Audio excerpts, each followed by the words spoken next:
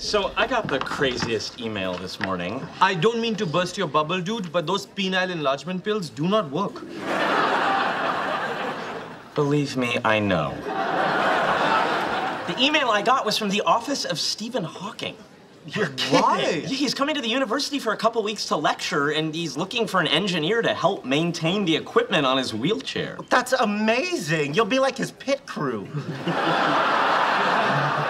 A word of caution, I would not do your Stephen Hawking impression in front of him.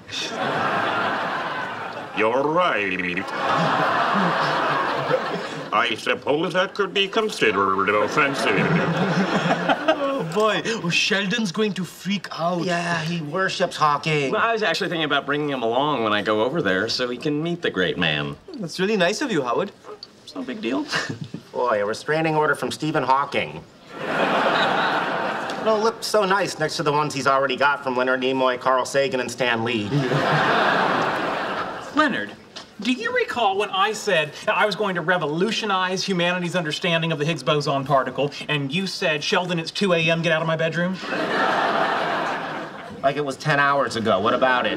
Well, I believe I've done it. And I'm only saying believe to sound modest, because Sweet Sam Houston, I did it. Really? That's incredible. Oh, here, break out the mat. Oh, okay. Let me see this. All right, so this particle here is the boson moving forward in time. Now, I was thinking, Howard, you go ahead and eat. This isn't going to make any sense to you.